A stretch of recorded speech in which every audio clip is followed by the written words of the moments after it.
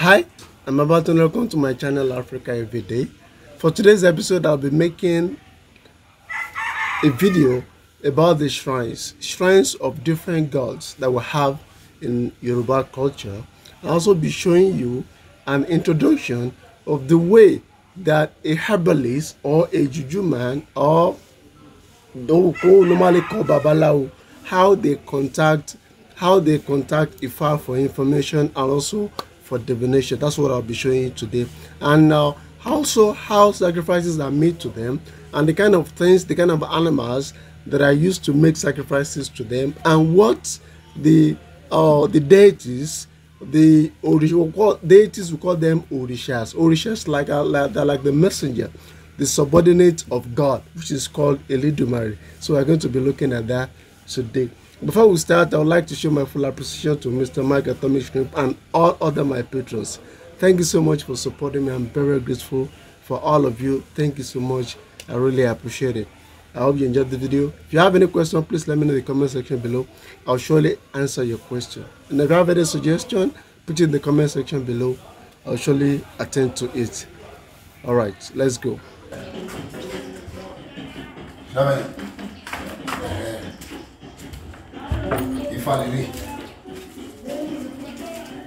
Ifalele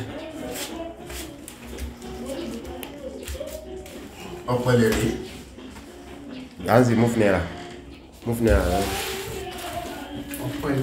ọpẹlẹrẹ nísìn láti fi wádìí tá bá fẹ́ wádìí àmọ̀ràn mú yóò kó ní kọ̀wé sẹ́ni báyìí nísìn òun ló lè sọ ìpẹ́ fún wa àti ọ̀nà iwájú àtọ̀nà ẹ̀yìn tá lè gbọ́kànlé lórí ẹ̀rí báyìí nísìn ilé nísìn la lè pè ní òtúpọ̀dì òtúpọ̀ lọ́wọ́ tún òdì lọ́wọ́ òsì Ifá yẹn jẹ́ pé a pé ká rúbọ àwọn ẹlẹ́yẹ dáadáa níbẹ̀ ká dẹ̀ pèsè fáwọn ìyá mi dáadáa níbẹ̀ pé ń ta dá Ifá fún gbọ́ pé ogun àwọn ẹlẹ́yẹ kan bá jà kó rúbọ ẹ̀mí níbẹ̀ àtògùn àìsàn tàbí ti dá òtúpọ̀dì bí Ifá ti sọ ní ibẹ̀ ká wá wò pé bí adé ló wá bá wá o wọ́n á rí báyìí nísìn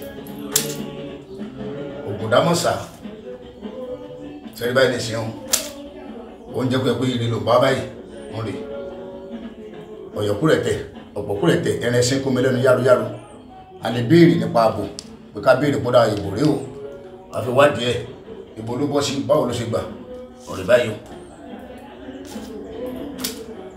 o gbìyànjú ó jẹ́ kó yá pé èrè ni irú rẹ̀ wá ní o àìkú ló bá wá bí o ó dá o àìkú kọ́ làwò bá ní wò fẹ́ ọ̀rọ̀ mẹ́ta bá ní wò délẹ̀ o àti ọjọ́ dọ́rẹ̀ àti òòrùn dọ́rẹ̀ o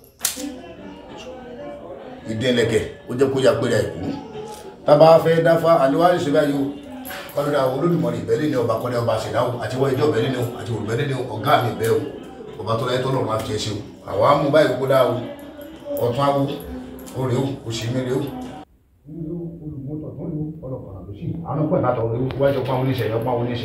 ilẹ̀ kókó bá ti tẹ̀lé o lóṣù tó bẹ̀rẹ̀ bá mọ́ dájẹ́ ẹ̀sí o lórí tún gbọ́kàn kó dà.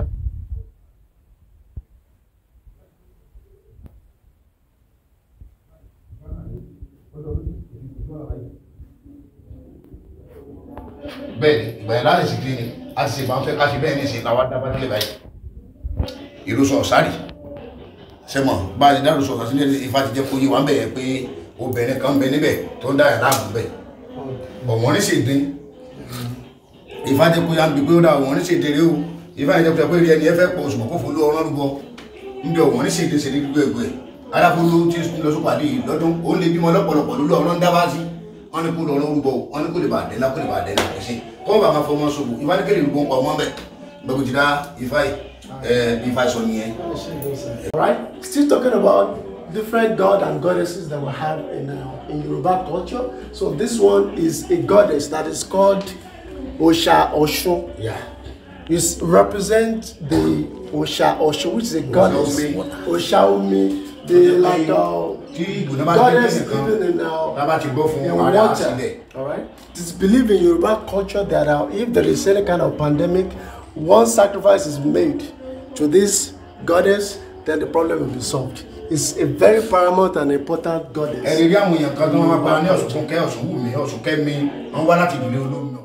Okay, this is another deity, another goddess in Yoruba culture. Like this one, it is called Oya. This goddess is called Oya, and according to mythology, it is the wife of Shango, which is popularly called the god of thunder. As you can see, that this effigy is representing a female persona that will have a goddess. We can have a situation where a family will be worshiping just one of these, or in some cases they'll be worshiping many deities that will have Yoruba language. So this the statue that represents Oya as a goddess in Yoruba culture. Ilé dàbí èṣù àbìlú lélẹ̀ afẹ́ràn nǹkan sí yàn náà tó ní. Èṣù àbìlú. Tàbí afẹ́ràn nǹkan sí yàn. Ilé jẹ́ èṣù ṣètàn. Ṣé o lè wọlé báyìí? Ẹ lè wọlé síbi tó bá wù yín bẹ́ẹ̀. Ilé ni Ògún God of Iron. Èṣù lélẹ̀. Ìyàtọ̀ lọ́wọ́ náà méjì. Ìyàtọ̀ wọn bẹ ilé a lè rán níṣẹ́ ta fẹ́ràn yẹn. Àmọ́ràn yẹn níṣẹ́ tó bá wù wá ni. Ilé àfi ń bẹ lọ́hùn pé kí ọ̀nà sí fún yàn kó mọ̀ ní sòrò kó mọ̀ ní wàhálà kó mọ̀ rẹ̀ jọ. So ti yé bẹ́ẹ̀ ní sí. Àwọn ilé lè so oníbejì bí káyé yà jẹ́ ọmọ wòrì méjì ní ìsìn ó gbọ́dọ̀ ní èṣù bejì lọ́wọ́ èṣù bejì lélẹ̀. Yeah, can you record or inshallah? Yeah. Action. All right. Okay. So we are in another shrine now. This is another shrine, and we have a god here. Now, this god particularly is called Eshu. In Yoruba culture, we call this one Eshu, devil, Satan, whatever name you want to give it, Satan. And the purpose of this god is that it is used to send an attack to someone. For example, now somebody wants to fight you and you want to strike them back, you can command by doing the necessary sacrifices for this god to go and attack the person, whoever the person is.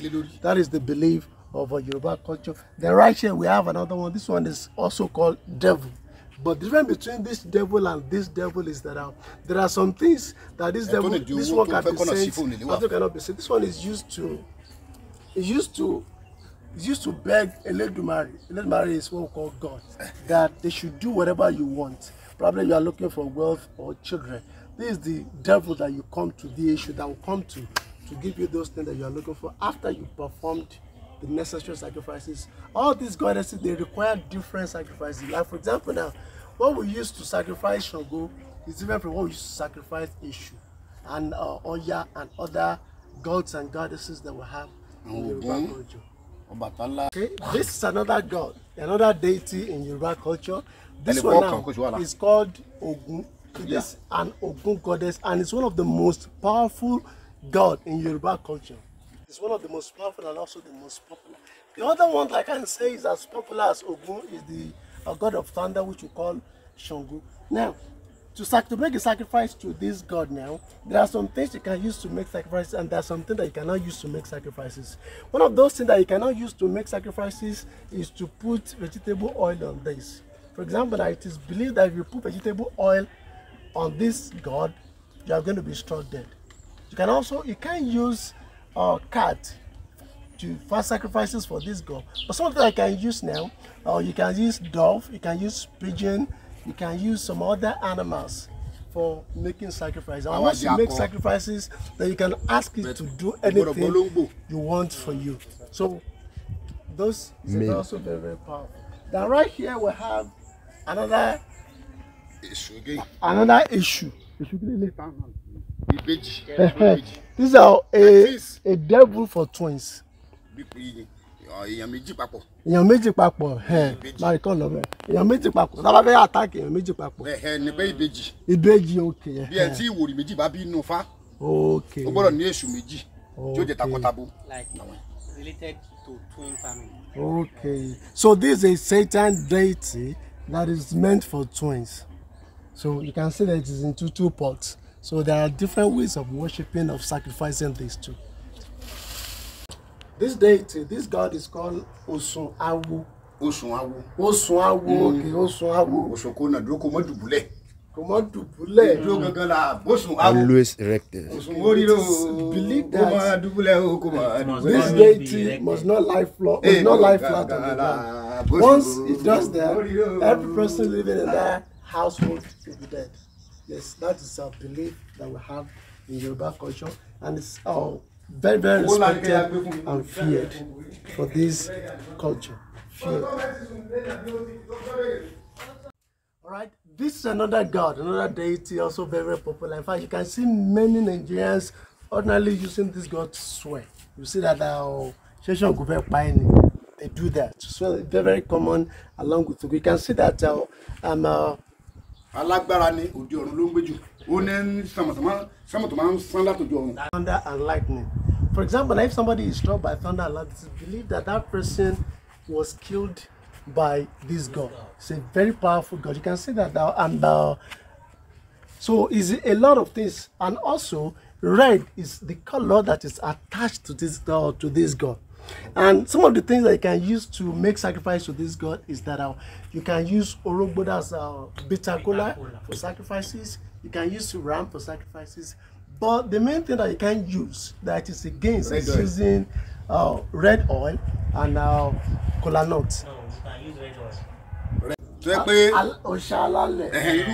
irú ìjọ tálápapọ̀ ń sìn ó jẹ́ òun nìkan ni òòṣà alálẹ̀ tó wà nílùú ìtẹ́pẹ́ gbọ́n máa ń wá síbí láti wá pé ẹja lọ bẹ alálẹ̀ níṣẹ́ ló dá ojú alálẹ̀ ńkọ́ ẹja lọ sójú alálẹ̀ kálálẹ̀ bá ní ṣe báyìí fún lágbájá. Go. Okay, all right. This god here is called Òṣàlálẹ̀. ó lè gbàgbé. It's called Òṣàlálẹ̀. What Òṣàlálẹ̀. does that mean? Is that it's a god that is protecting the land. It's a very powerful Tí god nǹkan ò lè sọnù also ládùúgbò ètí that àtẹ̀yìn is àmàlì meant kan náà. to offer protection to every person living in that town.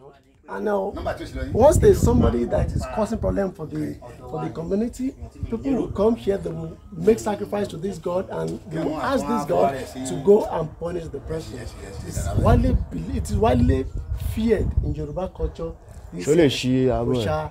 dáadáa Alálẹ̀. kan sí Oya, open the. wọ́n lè sí. Òṣàlálẹ̀. Omi yẹn la máa sọ pé We have omi this kò ṣe water dandan right fún here. lágbájá. This water can be used to Tá a bá bọ́ tán, tá a bá attack kú someone. gbogbo Once àwọn tó sacrifice ti is bẹ̀rẹ̀ lómi mú, made, gbogbo ló máa kà tó bá máa tójọ́ kẹta wọ́n á fi it's bẹ̀rẹ̀ sí believed ẹ̀yìn that máa wú. that Tá a bá tó person fún lẹ́rù is padà. living in that town, this water can affect them. It's also very, very powerful. So these are not the only gods that we have, but these are the very popular ones. We have hundreds of gods in Yoruba language, in Yoruba culture, but these are the very, very popular ones that we have. If you have any question, please let me know in the comment section below. I'll surely go through your questions, whatever you have. For my patrons, thank you so much for supporting my channel. I really appreciate it. Without you, all this will not be possible. That's the way I'm setting out of the sun. This is the only time that I can do it. Thank you for watching.